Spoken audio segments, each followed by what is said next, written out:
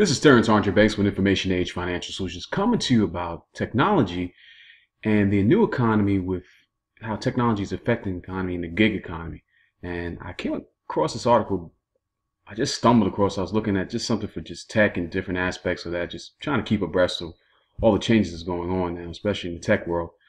And I came across this article called "Future is in the Gig Economy is Breaking Capitalism." Of course, the article's title caught my attention, got me to do a video on it. I'm going to dive right in. Definitely not a website that I frequent often, but I'm going to put a link in the description as always.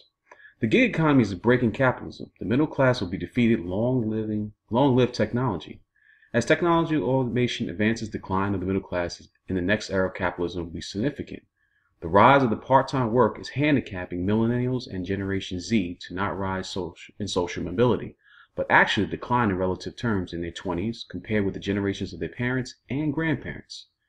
And that's really disturbing, because you would believe that that's the reason why I was so interested in the article, because with the technology, I'm believing that it should make things easier, but this is just giving a different view on that. And in this age, you need to hear all aspects of news. If you disagree or you agree, just to make sure you have the right perspective in everything that goes on. So gig economy workers like Uber and Lyft drivers may be skewing lower unemployment numbers. The stock market is surging in the spring of 2019 due to an IPO influx of unprofitable companies that hack the system.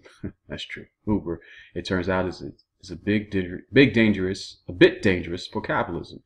And Generation X, our retirement time bomb for the American economy. The rise of the gig economy is a very bad formula for the future. Interesting. A Generation X are a retirement time bomb. I would really put that to be baby boomers, but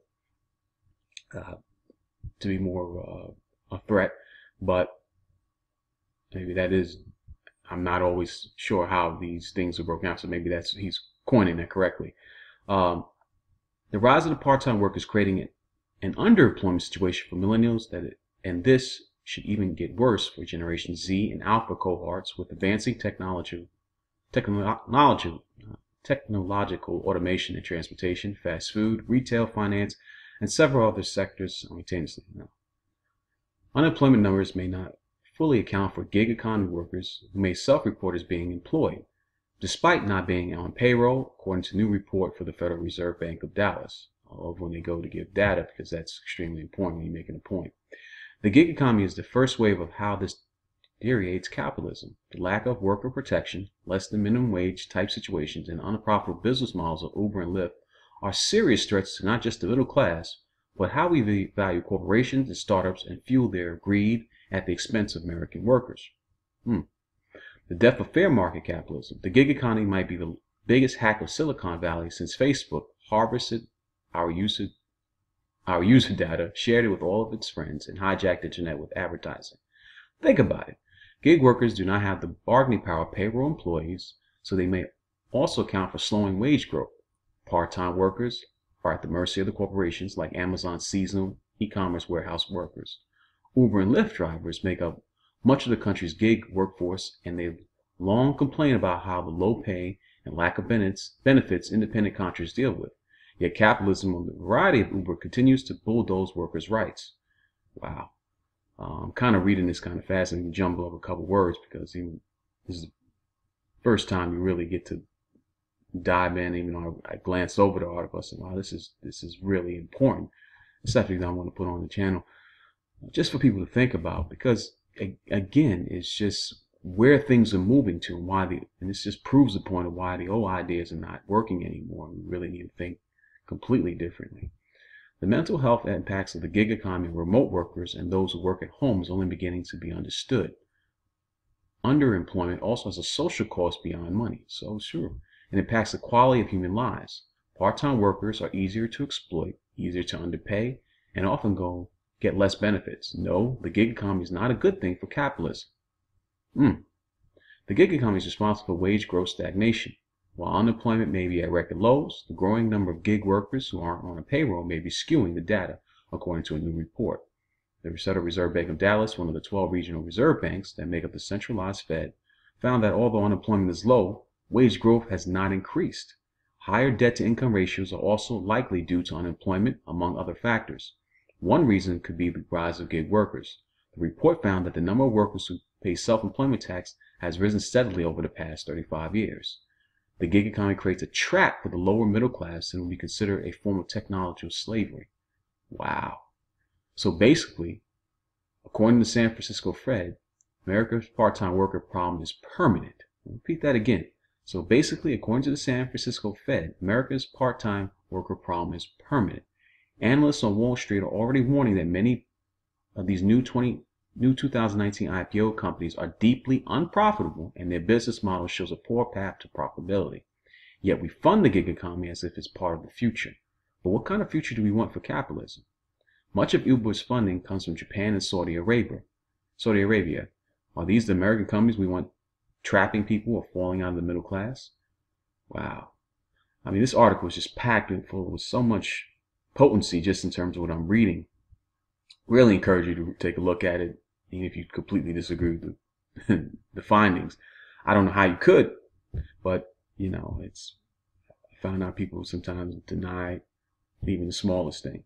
The rise of part-time work isn't a good thing. It doesn't liberate people to lead more fulfilling lives. It makes them so impoverished they can't afford the experiences in life they want to have.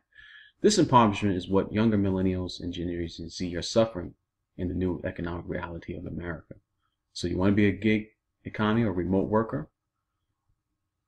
A historically high number of Americans have part-time jobs but want full-time positions. That is true. The gig economy isn't a safety net. It's more like a poverty trap. The increase in independent contractors may skew unemployment figures because firms can hire contractors without adding them to their payrolls. Another true fact.